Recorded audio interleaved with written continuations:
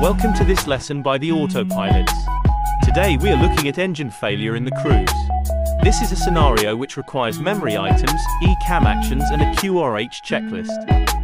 This lesson is split into a theory part and a practical part, which also includes a one-engine approach. To skip straight to the practical, skip to this time. We hope you enjoy this lesson. Welcome to this theory part of engine failure in the cruise, presented to you by the AutoPilots. In this lesson, we will be looking at causes of engine failures in the cruise, memory items, the two main strategies, the QRH procedure, and additional considerations. Let's jump in. Although rare, engines do fail in the cruise. There are several explanations as to why these take place, but some of these include mechanical issues, icing of the engine, or a fault that leads to engine shutdown, for example, low oil pressure. An engine failure in the cruise procedure involves some memory items to carry out following the failure. Remember, this can happen at a time of very low workload in the cruise. Therefore, it is important that you revise your memory actions. We will now look at the memory items for this scenario. Following a failure in the cruise, the pilot flying must move the thrust levers to MCT, disconnect the auto thrust using the instinctive disconnect button, set a heading that is appropriate and off course, find the engine out recovery altitude in the MCDU. This is done by clicking on prog. Set the speed target, depending on what strategy. This will either be Mach 0.78, or 300 knots, or green dot. And finally set the engine out recovery altitude. Then PF can ask for the ECAM actions. We have noticed the Phoenix Sim commands for green dot speed in this scenario. This should be ignored, unless you are doing the obstacle strategy.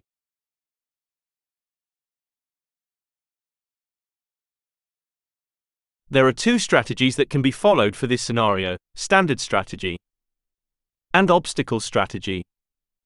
The standard strategy is the most common, whilst the obstacle strategy is used in case of terrain which is higher than the long-range cruise ceiling for one engine inoperative.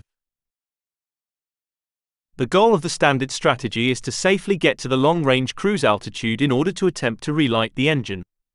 A speed of Mach 0.78, or 300 knots, is chosen to ensure the aircraft is within the stabilized windmill engine relight in flight envelope. The strategy is as follows: thrust lever, set MCT, auto thrust, off, heading, set and pull. Find the engine out recovery altitude on the prog page, ATC, notify. Then set and pull the speed, and pull the altitude knob for open descent. If at any time the vertical speed goes below 500 feet per minute, then adjust this using the VS knob. Once at the selected altitude, manage speed. The goal of the obstacle strategy, or drift down, procedure, is to maintain the highest possible altitude due to terrain. For this reason, the speed target is green dot. The strategy is similar to the standard, except the rate of descent will be lower. The QRH procedure can begin when the initial actions have been completed and the aircraft is at the long-range cruise altitude for one engine inoperative.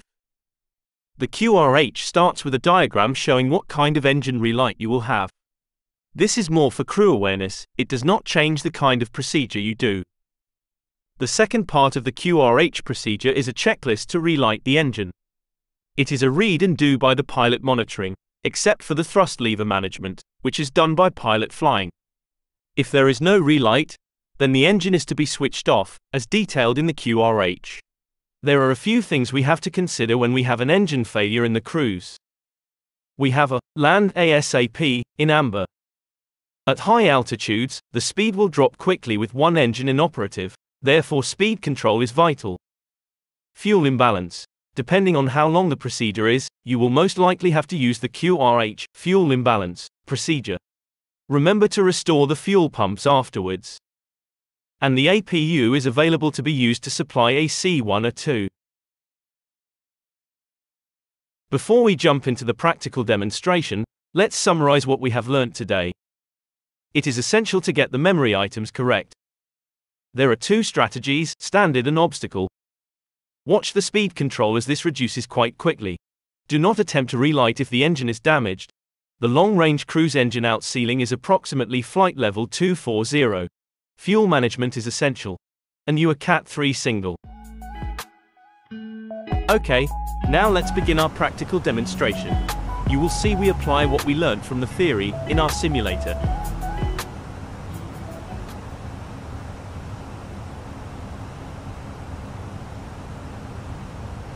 MCT flashing on PFD. Engine behavior looks abnormal. That's checked. It looks like we have an engine failure. Setting MCT. Engine failure confirmed. MCT set. Performing memory items. Checked.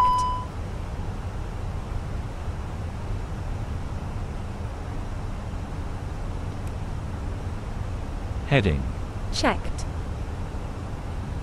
Engine out recovery altitude is flight level 247. So flight level 240 set. Open descent, 240 blue. Checked.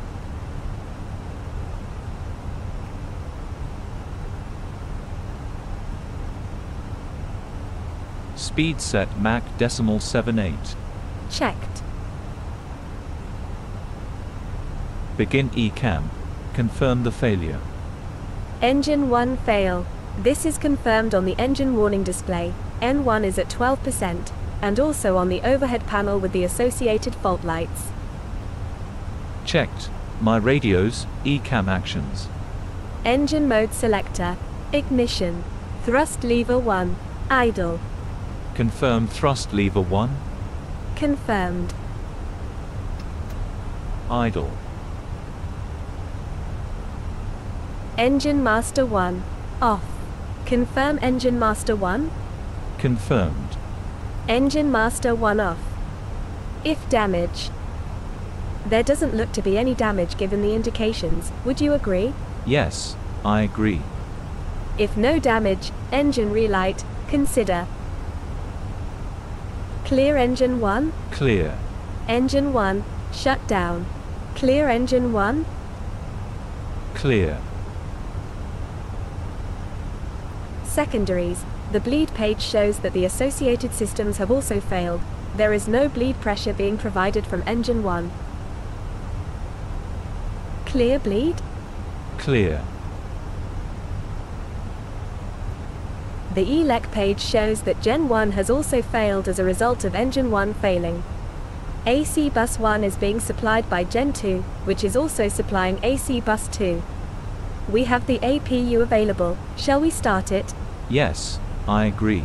Starting APU.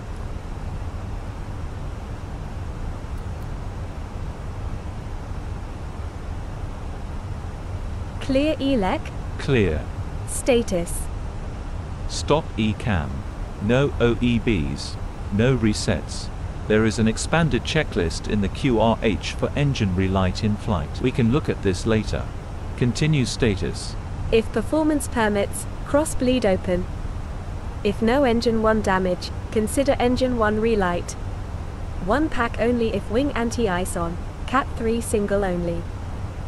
Inop systems. Cat 3 dual. Engine 1 bleed. Pack 1. Main galley. Generator 1. Remove status. Remove status. Status removed. ECAM actions complete. APU is online. Okay, let's look at the QRH procedure, engine relight in flight. Roger. We are approaching 24,000 feet, and at 300 knots, so we shall be doing a stabilized windmill relight. Engine master, off. It's off. Thrust lever 1, idle. It's idle. Engine mode selector, ignition. Ignition set. Cross bleed, open. Cross bleed, set to open. Wing anti-ice, off. It's off. Engine master 1, on. Confirm engine master 1. Confirmed. Engine parameters, monitor. We have out on the FMA. Checked.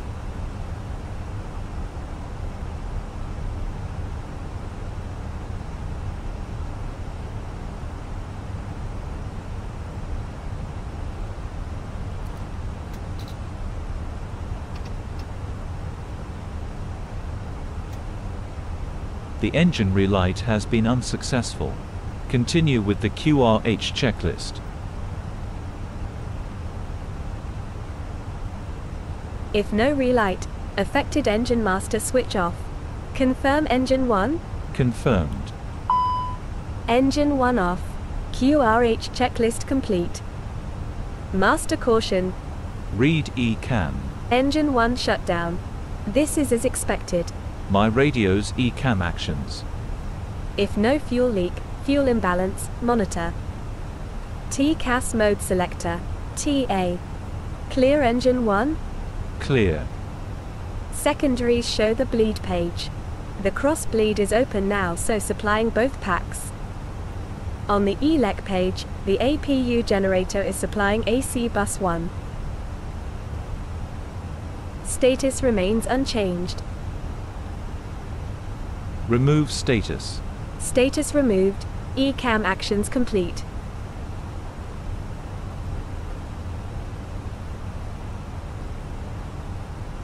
Okay, it seems we have a fuel imbalance. Please perform the QRH procedure for fuel imbalance. Roger. The QRH procedure for a fuel imbalance is fuel on board, check. Fuel cross-feed, on.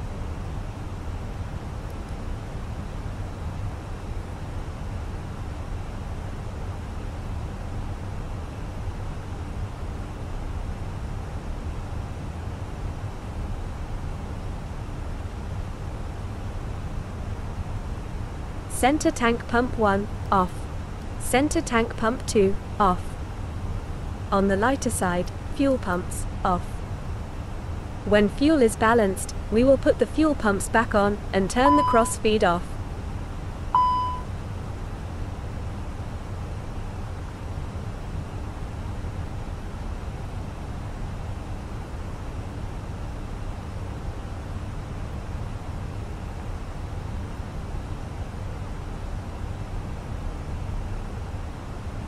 Now let's look at an approach with one engine inoperative. This will also be covered in other lessons. But here is an example of how one can be flown. We have selected a flaps 3 approach to reduce the drag and thrust required from the engine, especially if we need to go around. However, this approach can be done in flaps full as well. Speed, Alt star, Lock star. Checked. Gear down. Speed checked, gear down. Speed managed.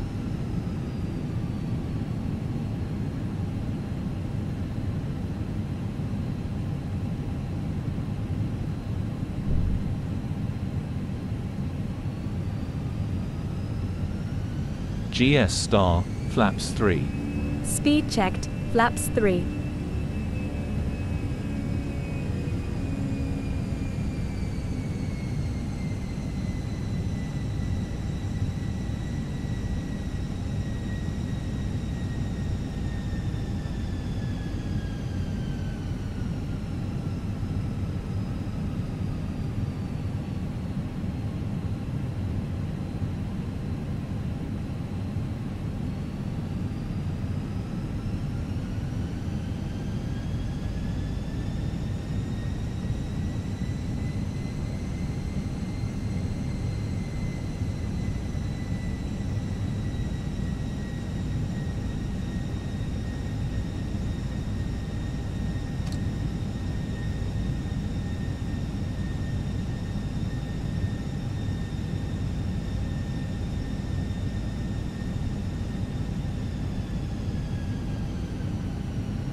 Landing checklist.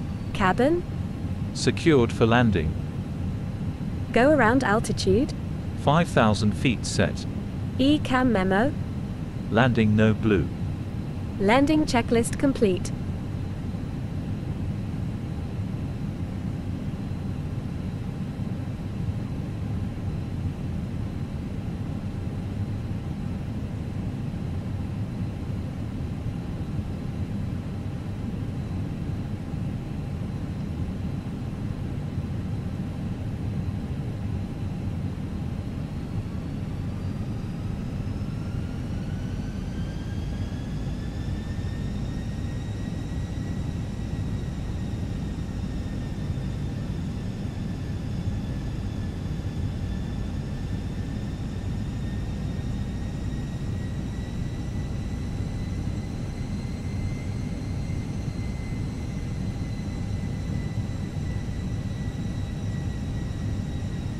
1,000. 1,000 feet. Check.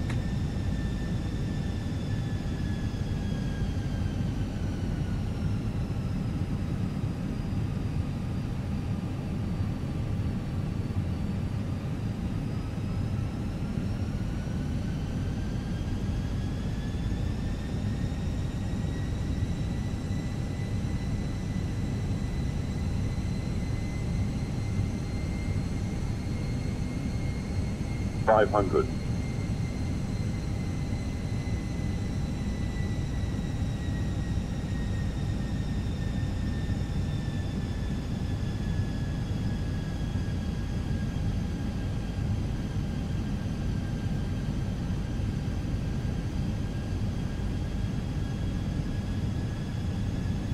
$500. Stable. Check.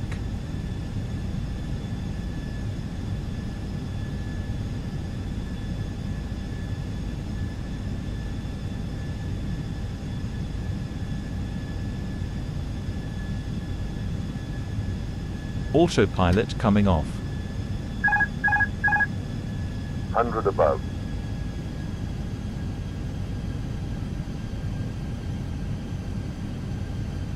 Minimum. Continue. Checked. 100. 50. 40. 30. 20. Retard.